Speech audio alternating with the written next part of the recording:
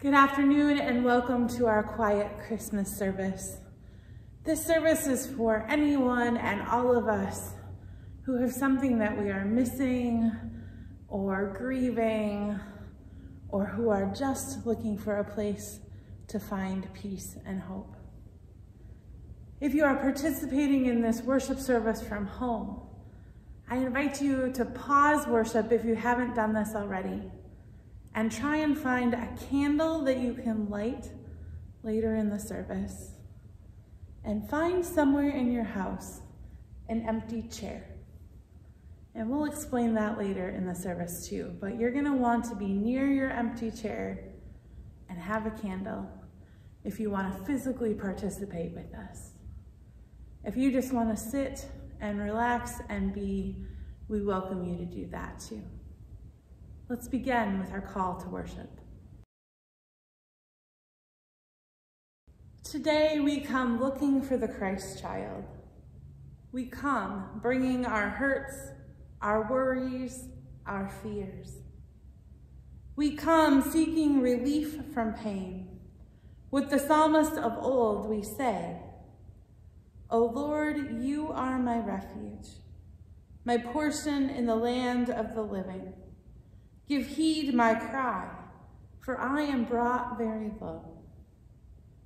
And we proclaim with John, "The light shines in the darkness, and the darkness has not overcome it."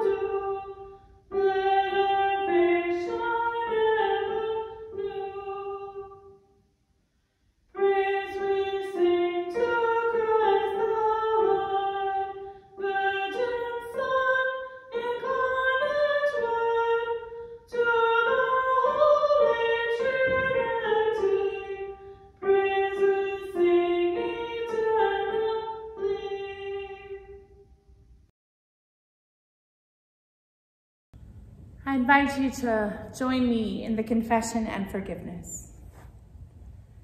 Dear Lord, we come to you this day to express our failures and confusion regarding our relationship with you. You know that we come to you with heavy hearts that we find hard to unburden. It is particularly in this time of year when the long, dark nights collide with the brilliance of Christmas lights that we find it hard to express our losses. We may be confused, sad, lonely, and feeling lost without remembering that you are always there to support us. We tend to feel anger at you, Lord, because we feel in some way that it is your will that we are unhappy. Sometimes we feel cut off from you because we allow our many hurts to engulf us. We lack trust in you. Open us to the understanding that you are the source of all love, and we need not feel so alone in our grief. Grant us wisdom to know that you, most of all, can be trusted and that you are with us, especially when we are at our absolute worst. Let us open our lives to God's healing presence and receive our Lord's acceptance of us. We know, God of love, that you are always with us even in our very darkest of times. We know that you forgive our many transgressions, and that by leaning into your infinite patience and strength, we receive your mercy, your care, and your grace today. Amen. A reading from chapter 9 of Isaiah, verses 1 through 6. Nevertheless, there will be no more gloom for those who were in distress. In the past, he humbled the land of Zebulun and the land of Naphtali, but in the future he will honor Galilee of the Gentiles by the way of the sea along the Jordan. The people walking in darkness have seen a great light. On those living in the land of the shadow of death, a light has dawned. You have enlarged the nation and increased their joy. They rejoice before you as people rejoice at the harvest, as men rejoiced when dividing the plunder. For as in the day of Midian's defeat, you have shattered the yoke that burdens them, the bar across their shoulders, the rod of their oppressor. Every warrior's boot used in battle, and every garment rolled in blood will be destined for burning, will be fuel for the fire. For to us a child is born, to us a son is given. And the government will be on his shoulders, and he will be called Wonderful Counselor, Mighty God, Everlasting Father, Prince of Peace.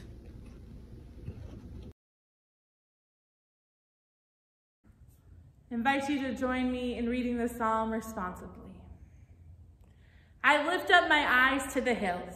From where does my help come? Our help comes from God, who made heaven and earth. God will not suffer your foot to be moved. The one who keeps you will not slumber. Behold, the one who keeps Israel shall not slumber or sleep. The Holy One is your keeper. The Holy One is the shade on your right hand. The sun shall not hurt us by day, nor the moon by night. Our God shall preserve you from all evil, and shall preserve your soul. Our God shall preserve our going out and our coming in, from this time forth and forevermore. The second reading is found in Romans chapter 8, verses 31 through 39. What then are we to say about these things? If God is for us, who is against us? He who did not withhold his own Son, but gave him up for all of us, will he not with him also give us everything else? Who will bring any charge against God's elect? It is God who justifies. Who is to condemn? It is Christ Jesus who died, yes, who was raised, who is at the right hand of God, who will indeed intercede for us. Who will separate us from the love of Christ? Will hardship or distress or persecution or famine or nakedness or peril or sword? As it is written, for your sake we are being killed all day long. We are accounted as sheep to be slaughtered. No, in all these things we are more than conquerors through him who loved us. For I am convinced that neither death, nor life, nor angels, nor rulers, nor things present, nor things to come, nor powers, nor height, nor depth, nor anything else in all creation will be able to separate us from the love of God in Christ Jesus our Lord. Word of God, word of life. Thanks be to God. The first candle we are lighting this afternoon, we light to remember those whom we have loved and lost. We pause to remember their name, their face, their voice, the memory that binds them to us in this season.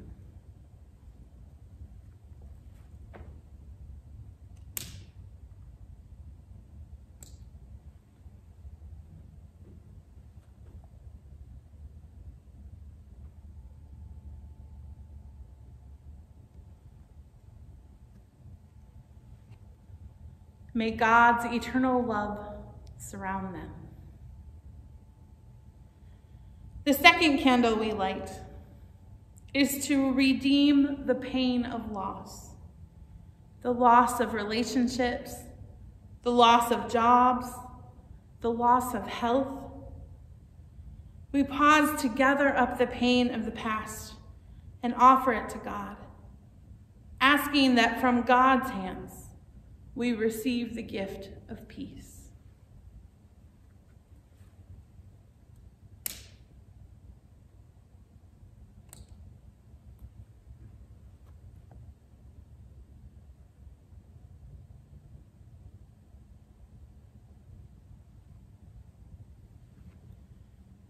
Refresh, restore, renew us, O God, and lead us into your future. The third candle we light is to remember ourselves this Christmas time. We pause and remember these past weeks and months, the disbelief, the anger, the downtimes, the poignancy of reminiscing, the hugs and handshakes of family and friends, all those who have stood with us. We give thanks for the support we have known.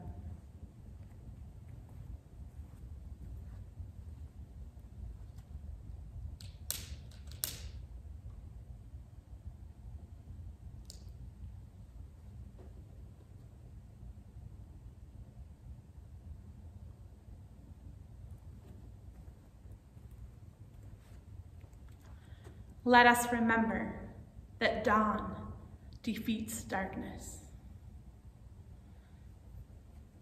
The fourth candle we light to remember our faith and the gift of hope which the Christmas story offers us.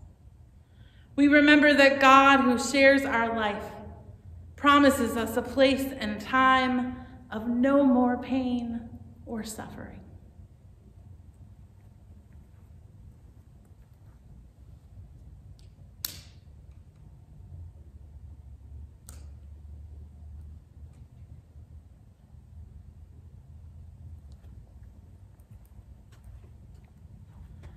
Let us remember the one who shows the way, who brings the truth, and who bears the light.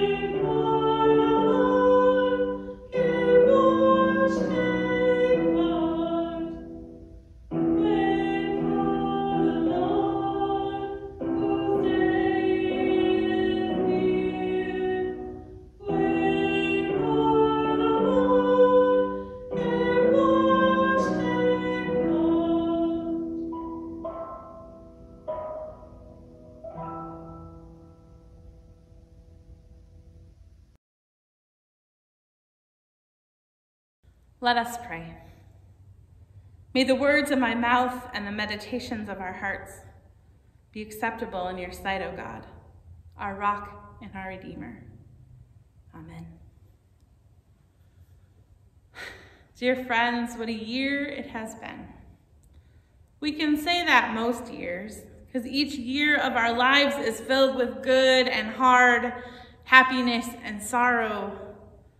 But this year, this COVID year, I think most of us feel this year has been a difficult year.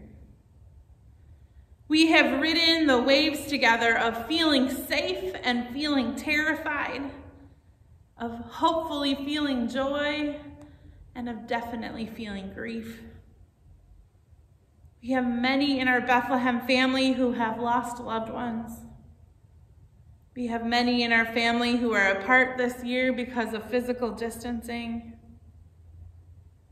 And for those of us who are grieving this year, in some ways the grief is compounded as we weren't really able to say goodbye, or as we had to wait for funerals and celebrations of life when it feels safer. And it feels hard this year, when on the heavy days it's almost impossible to be able to sit down with a friend and just be together in the joy and the pain. We have many of us who sit this year at Christmas with empty chairs at their table. Maybe they're empty because they normally would have been filled with relatives who have died this year. Maybe they're empty because of loved ones choosing to stay apart this year to keep everyone safe. Maybe those chairs are empty for another reason. Other things are happening, and you just can't or don't feel like celebrating this year. Maybe for you this Christmas season, something feels like it's missing. Things feel different. It just doesn't feel whole. I invited you before worship to have an empty chair beside you. If you did that, I invite you to focus on that empty chair, and if you didn't, I invite you to focus on ours. Who is it that you wish could sit in your empty chair this year? Maybe you need more than one chair because you've lost more than one loved one this year. Maybe you don't even know who you would put in the empty chair. You just know that this year has left you aching for something different. I invite you to take a moment and think about who you would like sitting in that empty chair.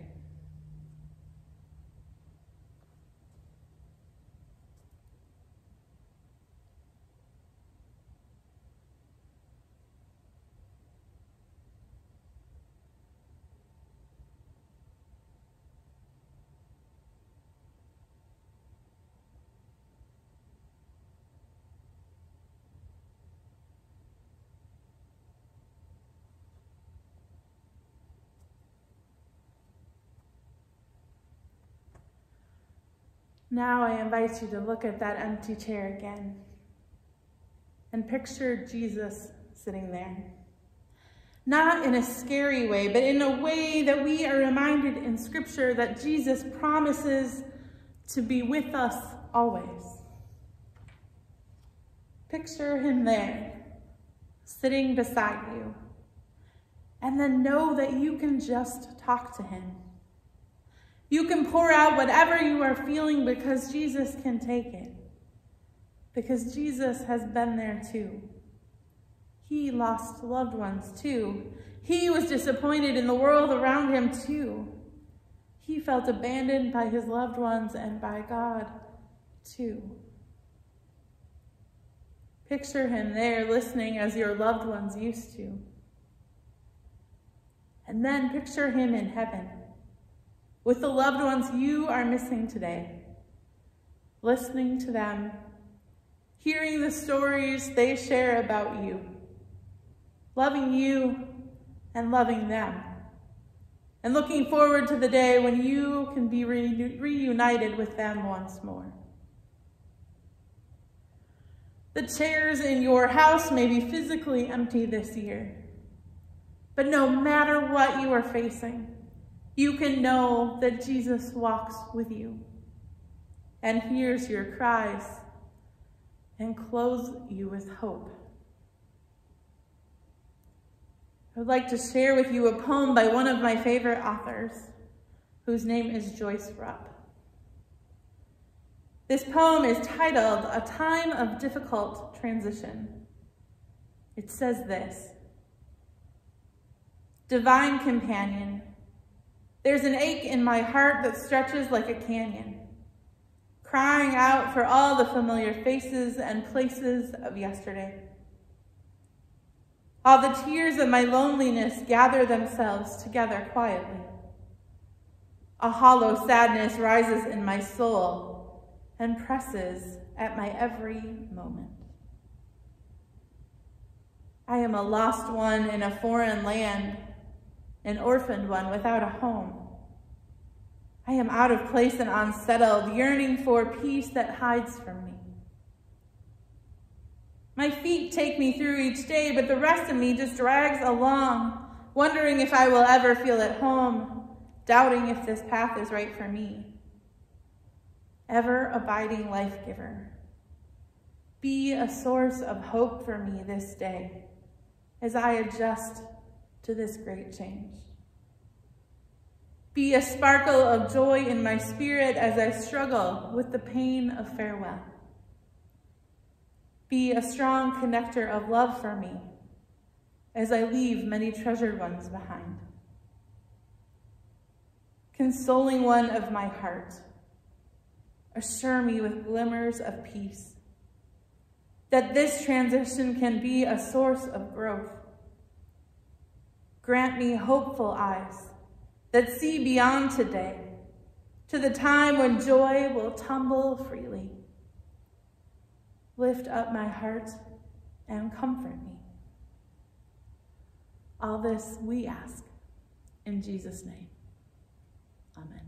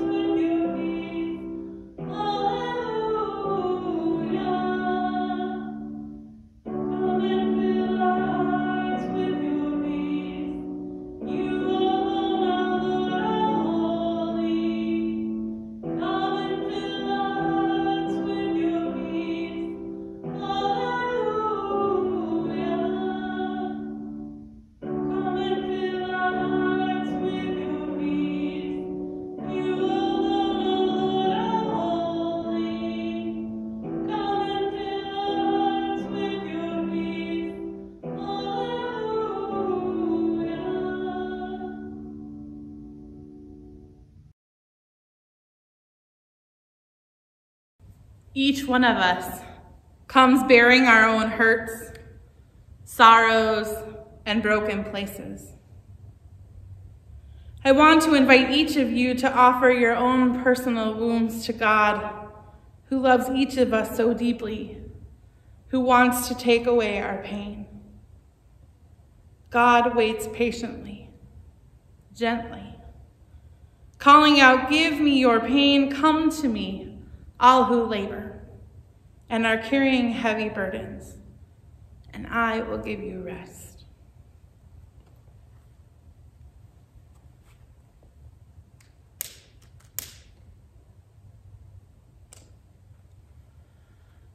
as we light our Christ candle here in this place. We invite you to light your candles at this time as well. As you do, remember that it is God who lights a candle in our darkness and holds us close until we're able to shine. If you wish, you may pause our worship service and take some time to pray to God about the wounds that you bring this Christmas season. All of these candles and these lights in their brightness are only symbols. But as they burn and finally go out, we remember that suffering passes and memories remain forever.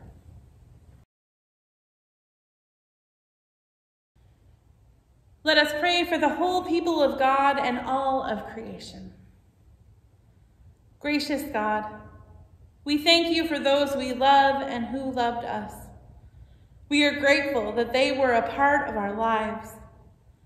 We pray that nothing good in their lives will be lost, but will be of benefit to the world, that all that was important to them will be honored by those who follow. We thank you, Lord, for the friendship they gave and for the strength and peace they brought. We thank you for the love they offered and received in this life. Healing God, we thank you that in Christ we are forgiven for those times when we failed those we love, through our words or our actions. We ask for healing of those deep wounds, for the times when our trust was betrayed or when we felt abandoned or when we are angry. Ever-present Lord, we ask you that through our family and friends, through our hearts and minds, in our courage and our consciousness, that which needs to be set aside, forgiven, and forgotten can be released and redeemed by your grace. God of hope, we pray for ourselves, who are tested by sorrow and the changes that have happened in our lives, that we do not try to minimize our loss or seek refuge from it in words alone, nor brood over it so that it overwhelms us and isolates us from each other. God, grant us courage and confidence in the new life that you have promised. We ask these prayers in the name of the risen Christ. Amen. Lord, gather us in your grace and teach us to pray. Our Father who art in heaven, hallowed be thy name. Thy kingdom come, thy will be done, on earth as it is in heaven. Give us this day our daily bread, and forgive us our trespasses, as we forgive those who trespass against us. And lead us not into temptation, but deliver us from evil. For thine is the kingdom, and the power, and the glory, forever and ever. Amen. Receive the blessing, the life of our Lord Jesus Christ, who lived and suffered and died for the sake of all suffering and hurting humans, yesterday, today, and tomorrow. The peace of God, which passes all understanding, and the presence of God's Holy Spirit supporting and encouraging you, be with you through this season of the longest night. Amen.